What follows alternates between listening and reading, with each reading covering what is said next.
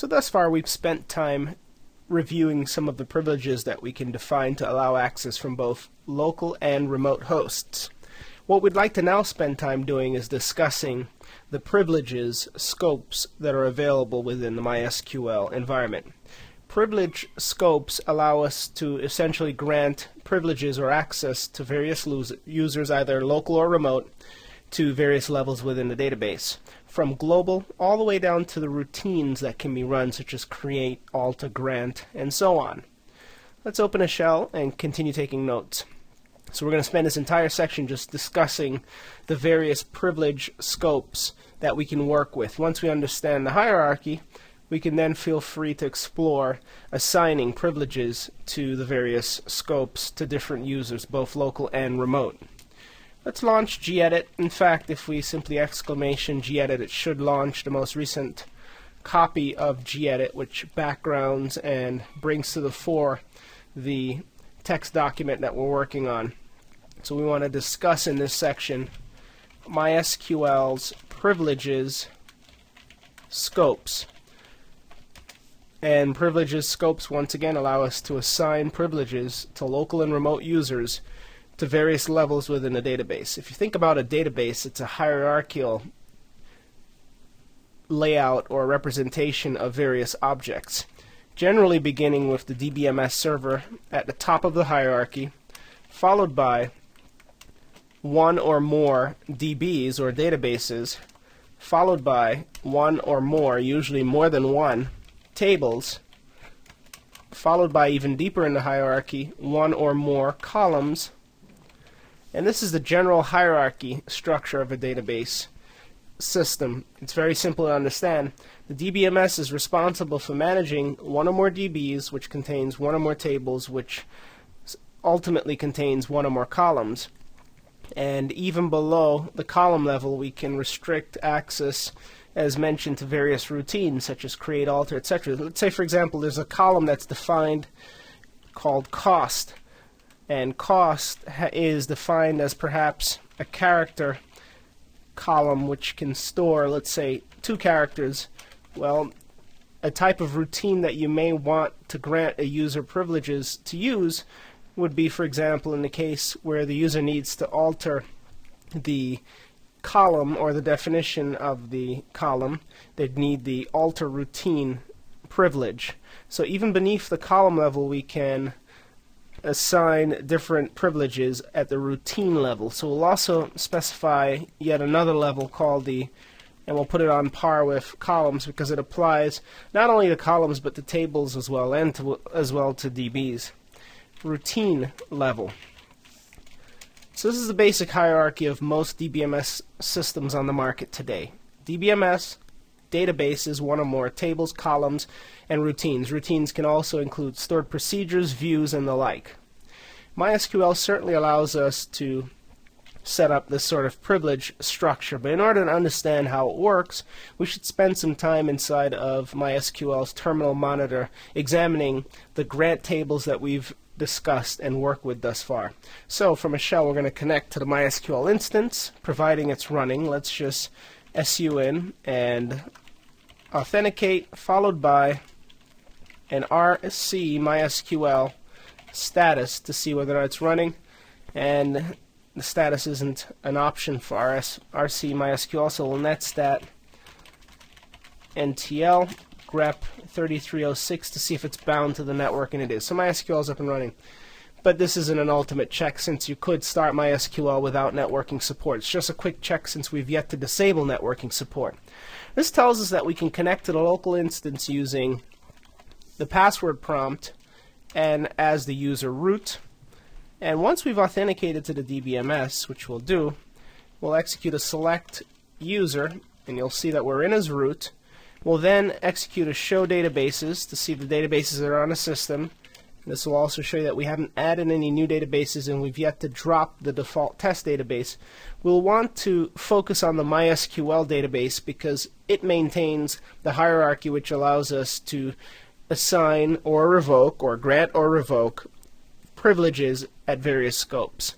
So the MySQL database not only maintains users who are allowed to access the system, but also hosts as well as different privileges on different levels. So we'll execute a use MySQL to go into the context of the MySQL database, at which point we can execute a show tables, which reveals the various tables, of which some are considered to be grant tables. We mentioned the DB table, the host table, as well as the user table are considered to be the three key grant tables. We mentioned earlier in our notes that the three key grant tables are those. But there are other tables that matter when it comes to providing privileged access into the database. In addition to DB, host, and user, notice that there's also procs_priv, tables_priv, as well as columns_priv. These three privilege tables control access to the various scopes that we can assign privileges within MySQL, and we should describe those scopes very quickly. When we want to control access on a global level, so let's start with the global scope level, we will interact with the MySQL.user table, MySQL being the database, user being the table. So if you want to assign, for example, to a given user such as root, full access to all tables within the DBMS system, would simply assign those privileges at the user table level. Let's take a brief look at the user table. We'll select, or describe in this case, since we want to see the different columns that are defined within the user table. So let's describe user, and you'll see that there are many columns defined within the user table, including host, the familiar host, user, password. But notice that there are other privilege columns, which are the columns that store global privileges that the user is allowed to have while logged into MySQL, including select privileges. If this is turned on, and notice that the type of field is basically a Boolean which accepts N or Y for no or yes. If select is granted, then the user can, at a global level, select or retrieve data from any of the tables in any of the databases throughout the DBMS system. So this is at a top level, and essentially granting select priv within the user table grants at a global level within your DBMS access to all tables managed by this instance of MySQL. Insert is pretty self-explanatory, and so are update and delete privileges. These are the four key SQL commands that you're likely to run when working with DBMSs. Select, insert, update, and delete. We can assign these privileges globally, and you'll see later on when we use phpMyAdmin, for example, that we do have the ability to assign on a global basis or on a per database basis these various privileges. So again, assigning privileges is based entirely upon your structure, your organizational structure, and based on that structure you can assign privileges globally or on a lower scope.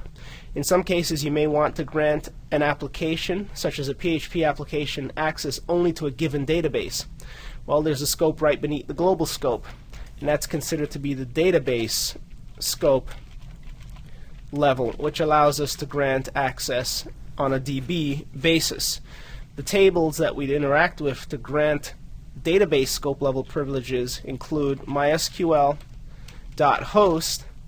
as well as mysql.db. These two tables control database scope level access. Again, you'll see examples later on when we want to grant permissions directly to a given database rather than to the entire DBMS. So let's return to the user table, back to the global scope for a moment. There are additional privileges, such as whether or not the user can create objects within the database, including additional databases and tables within those databases and columns within those tables. So typical DBMS objects include databases themselves, which are global containers, tables, and columns. If a user has the create privilege, the user, and this is on a global scale, by the way, the user can create database objects, typical database objects, including databases, tables, and columns. Drop privileges. In some environments, you may want to assign solely the drop privilege to a given user. It's a dangerous privilege, by the way, because it allows a user to entirely remove the database from the system. It doesn't exactly delete the file from the file system, but it allows the user with the privilege the right to remove from the DBMS at any time access to that DBMS, even if users are connected to the DBMS, although any transactional processes will either complete or be rolled back.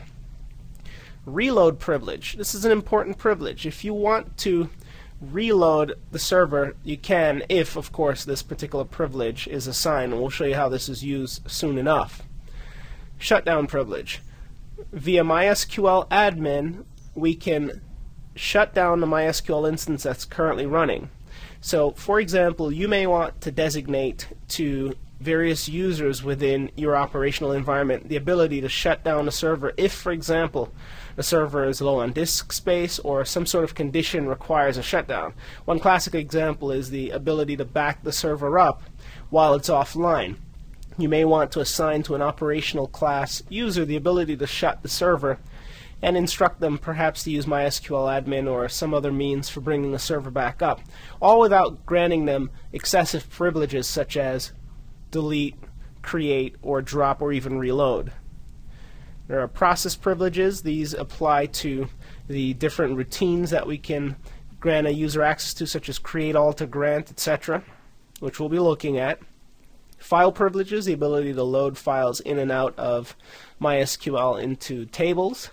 And additional privileges. Alter, for example, we mentioned we may have a column that needs to be extended or multiple columns that need to be extended, which we can assign using the global or database scope level alter privilege. Now there are more privileges, of course, that we'll be discussing, but you get the picture. On a global scale, you can define privileges so that the user who has these privileges defined can do so to any database, which includes any of the objects beneath the database, such as tables and columns.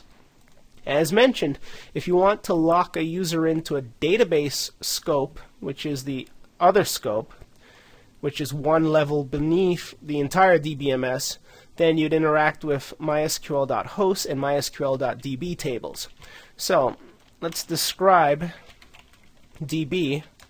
And here's DB's description, which includes also host, DB, and user, but additional pertinent privileges such as select, insert, update, and delete. You'll pretty much always find the 4 common SQL commands, which isn't by any means specific to MySQL, just specific to the SQL standard in general. Select, insert, update, delete, as well as create. So this create privilege within the context of a DB allows the user who has the privilege the right to create additional objects beneath the DB. And those objects would include tables, which would then include sub-objects such as columns. So there's a create privilege, the drop privilege. MySQL permits dropping of tables.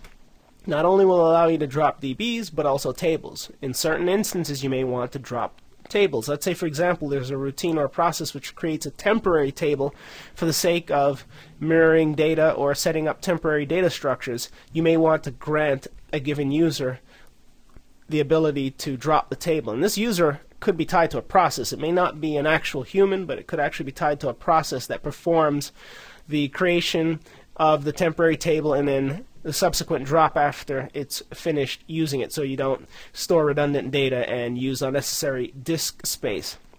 There's another privilege, the grant privilege. Now, when we were at the DBMS scope level, which is controlled via the user table under MySQL, we also noticed the grant privilege. If a user in global scope mode has the grant privilege, the user can grant privileges to other databases in the system to other users.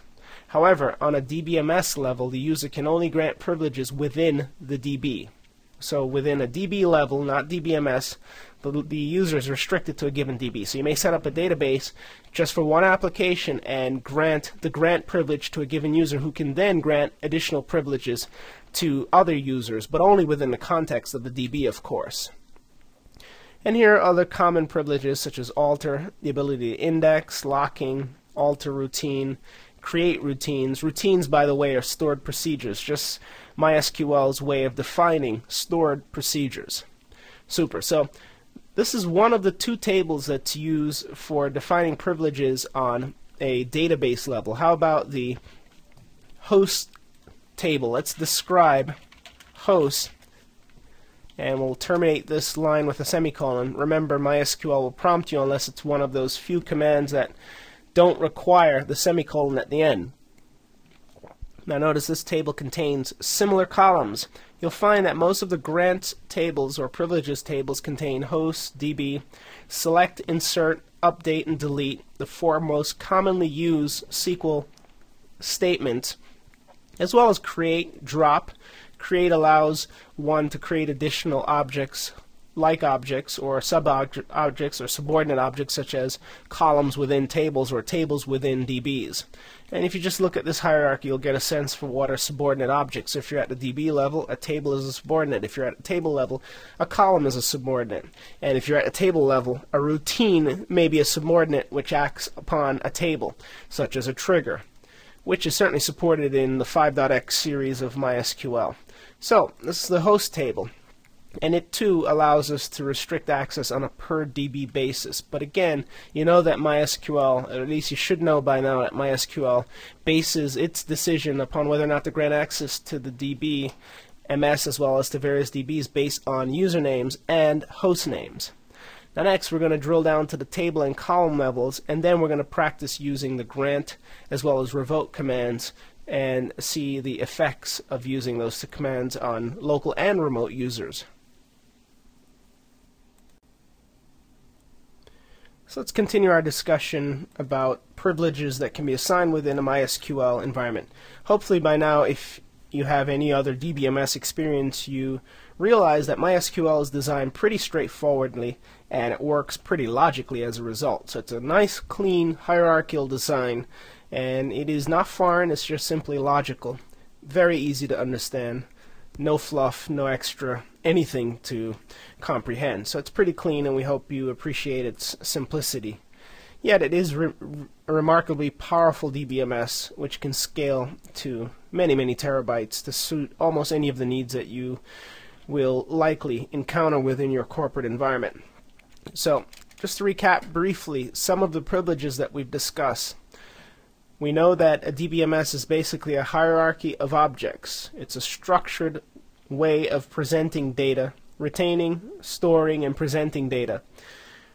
The hierarchy, or the top of the hierarchy, begins or belongs to the DBMS, is owned by the DBMS, and the DBMS is responsible for subordinate objects. Subordinate objects include DBs. DBs are right beneath the DBMS or managed directly by the DBMS. Databases themselves contain tables, and tables contain columns. Tables also contain routines, and sometimes columns can contain routines. Let's just look at this from the outside coming in once more. We connect to MySQL as the user root who has full access. We execute a show databases, and we're currently seeing right beneath the top of the hierarchy, which represents the DBMS management system, the DBs that are under management, including MySQL and test. So here we have examples of MySQL and test. Then within MySQL, after we've executed a use MySQL, and notice we didn't need to specify the semicolon after use MySQL, we will execute a show tables, which is somewhere in our history. We don't need to retype it in. And we are now one level down to the subordinate object level or table level. Tables include user, and let's just show you that. Subordinate objects of databases include tables, which include, in this case for MySQL, user, DB, host. Let's just place those three tables, host, DB, as examples. And beneath tables, logically, tables contain columns. So if we describe a table such as hosts, you'll see that host contains various columns, such as select, insert, update, and delete privileges. We'll go with the select, insert, update, delete because they're so common. So let's remove the cost car2 that we have defined here and go with select priv, insert priv, update priv, and delete priv. These are individual columns which happen to be booleans, or enumerated values of yes or no, so you can treat them like booleans, false or trues, of whether or not a user, or in this case a host, since we described the host table, is granted the given permission to a given DB. Great. And routine levels are even a lower level, in that routines can be assigned on a high level, such as the ability for a user to create a database. On a lower level, so routine level really applies to all levels, because at a high level a routine would allow one to create a new database using the create command. A routine would also allow or permit the user to create within a database a new table. So we'd end up with a new table, let's call it new TBL. This would be a function or directly related to one's ability to execute a routine. In this case, the routine would be to create a new table. And a routine would also allow you to create columns within tables and to assign triggers and stored procedures, which are referred to also as routines. So routines apply to all levels, but there are also privileges that can be assigned. Now, as we've mentioned, there are other levels that we need to consider: tables, columns, and routines. We've looked at the tables that pertain to global as well as the database levels. The global level is controlled by the mysql.user table. So on a global basis, we interact with the mysql.user table. When dealing with permissions at a database scope level, such as wanting to lock a user or a set of users into a specific database, we deal with two databases: mysql.host as well as mysql.db. If you use a front-end tool such as phpMyAdmin, a lot of this information is obscured, and as a result you don't even see it and don't understand what's happening. But when you understand what's happening from this perspective, it makes it easier to understand how graphical tools behave, or what's meant when you see some of the aliases on the fields and options and checkboxes and so on. So again, at this level we deal with these two tables. And then at a lower level, such as with tables and columns, we'll begin with tables because logically, after databases, the next subordinate object type would be a table. You can't have columns without tables. Even if you have one column, it's defined within a table. So the next level is a table scope level, and we control privileges or control access to tables, in other words, privileges, using the table privilege. And we'll show you that table momentarily. So at the table level, let's show you, we'll describe, or let's just show tables and then describe it. So let's show tables, and from a tables perspective we would assign privileges using the tables_priv table. This particular table, by the way, applies to any of the tables that are defined anywhere within our system, and we'll show you what we mean later on. This is not by any means specific, the tables_priv table, to the MySQL database. This particular tables_priv table applies to any database defined throughout this instance of MySQL. So that's something to keep in mind. And ditto for the columns_priv table. Now before moving on to columns_priv, let's describe tables_priv to see what columns are included.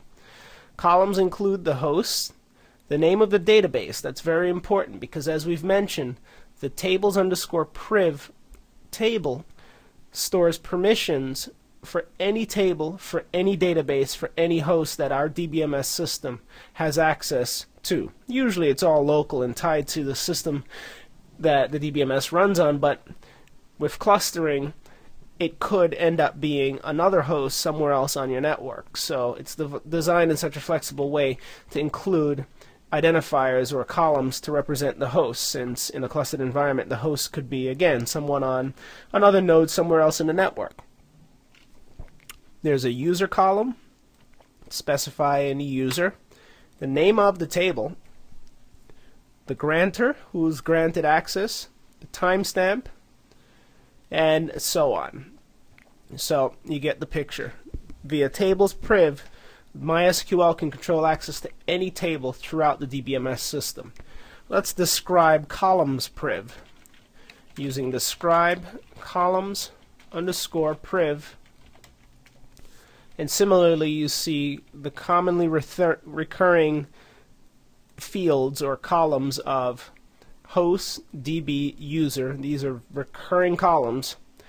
Table name, so which table name can we expect to find the column in? The DB is important because you may have a given column that you're interested in securing in a different DB, and it may actually be on a different host. So the relationships that are maintained here helps MySQL to secure access to the proper column in this case, since we are examining the columns underscore priv table. So here are the key fields that control access, and notice their types. For the most part, they're character fields, but in some cases you have booleans or enumerated fields such as yes, no's. Super. And notice this one's the column priv is set to be select, insert, update, or references, which means it needs to be one of those values. So let's show tables again to get a sense for the key grants tables before we move on to using the grant command. The three key tables include DB, host, as well as user. These are the three key tables that MySQL consult, but additionally, if column or table permissions are defined, or process level permissions are defined, such as the ability to run a create statement or an alter statement or a grant statement or any of the many process type functions that are permitted by MySQL, they'd be defined in the procs underscore priv table. So again, control access to tables using tables underscore priv, control access to columns using columns underscore priv. Now you don't need to use the MySQL terminal monitor to maintain the relationships in tables priv as well as columns priv. You can use front-end tools to make it much easier. There are graphical tools as well as web-based tools such as phpMyAdmin, which makes it much easier, but it just helps to understand what's happening under the hood, how the relationships are laid out. We've yet to actually describe procs underscore priv. Let's use a describe to see the columns that are defined, and again the same recurring field names, host, DB, and user. But notice this time you see routine name. What is the routine name? Well, the routine name can be one of many routines which we'll be discussing. We won't discuss all of them. We'll tell you where to find them, and they're actually in the MySQL reference manual and all over the web. But routines include, for example, create, alter, and grant. These are routines. So the routine level, which we haven't discussed, let's first put column scope level,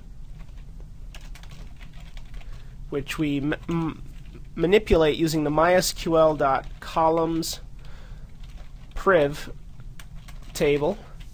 And as far as table scope level is concerned, we manipulate using the MySQL.tables underscore priv table. And then for routines, routine scope level, and these are all the scopes that are permitted within MySQL, at least as far as the current version, up to the current version. For routines, we interact with MySQL dot. Notice we're specifying purposely the database name first, followed by the table name. So we interact with MySQL dot procs, and we thought we had it in memory here. We did block it. We thought procs underscore priv or procs underscore priv table, and within procs underscore priv we define different routines such as create, alter, and the like. So the column name that you see here for routine name is the field or column which stores the routine that the user is granted access to, and of course the routine that the user is granted access to may or may not be restricted to a given host, a given DB, and of course to a given user. The user's ID is always stored, but MySQL needs to know which host and, importantly, which DB. It's usually the local host that's under management, but it really needs to know which DB the user is permitted to, let's say, run a create statement. Now again, if we grant access such as create or any of the routines on a global basis, we use the MySQL.user table, and then the lower scope level tables are ignored because throughout the DBMS the user will be able to, let's say, run, create, alter, grant, etc. But in a secure environment you're going to want to define routines on a per DB basis, and maybe even more granularly than DB, table level or column level. So the prox_priv table is very straightforward. It defines the host, the DB, and the user so that we have this tuple taken care of, followed by the routine name, the routine type, whether it's a function or a procedure. There are many functions such as the set password function, and there are many procedures, some of which are built in and others we can define, stored procedures, the grantor who actually granted the permission, and so on. So let's copy the create alter grant routines into our scope level section as an example. So we'll just specify using i.e create alter grant as common routines, but there are many more routines, many of which we'll cover. So to recap, MySQL is a typical DBMS. It arranges objects in a hierarchical fashion, which means at the top of the hierarchy is the DBMS system, in this case MySQL. MySQL manages databases. Databases include, for example, the default MySQL and tests, and databases contain one or more tables, and then tables contain one or more columns. Routines can be assigned to any level in the hierarchy, including databases, tables, and columns. We have various scopes where we can apply permissions: the global scope, the database scope, the table scope, the column scope, and the routine scope.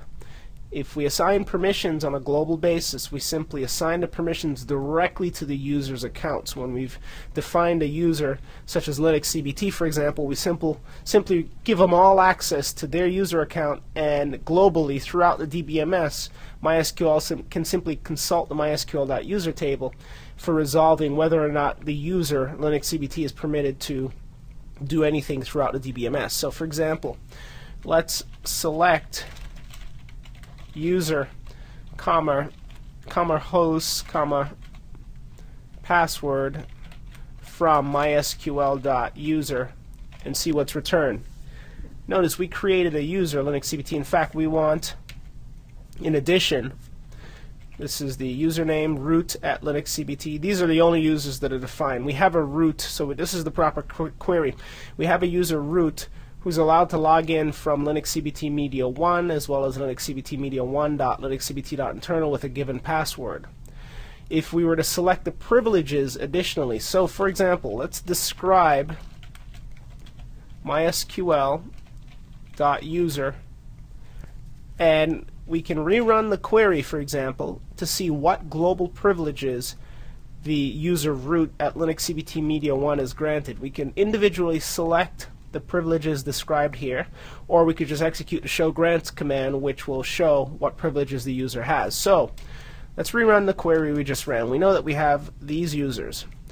Let's then execute a show grants. Show grants by default shows the privileges for the currently logged in user, but we're not interested in root at localhost, the user who we're currently logged in as. We want to see privileges for root at 192.168.1.100. So show grants for root at 192.168.1.100.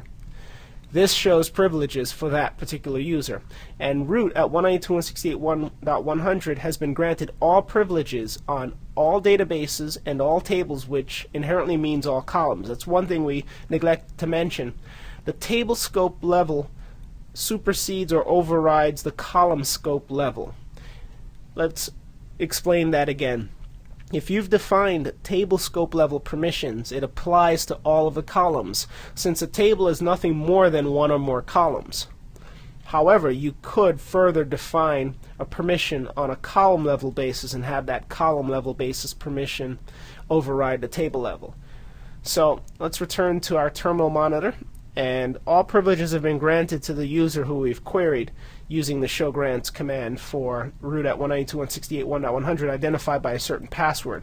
But this user doesn't have the grant option which the user root at localhost has. So the remote user is allowed to log into our system, but they're not allowed to grant privileges to other users, which effectively means they can't create additional users on the system and grant privileges to them. Super.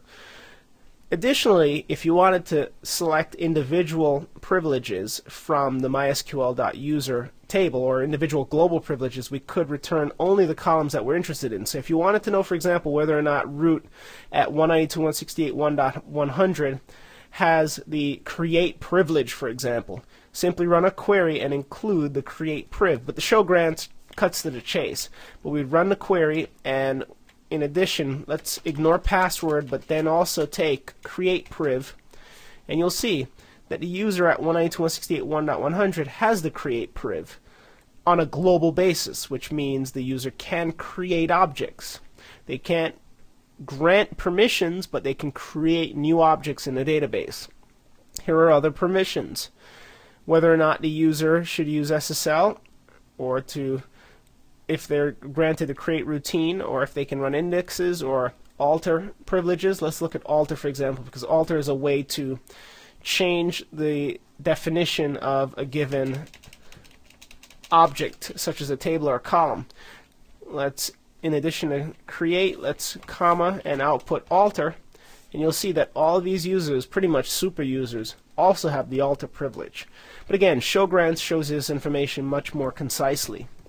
But this, again, is all on a global basis. If you see that a user has such wide privileges or super level privileges on a global basis, then there's really no need to analyze on a more granular or lower in the hierarchy basis, such as at the DB level, table level, column level, or routine level for a given user. Because you know the user pretty much has full rights if within the user table, mysql.user table, they've been granted privileges that are permitted in the MySQL DBMS.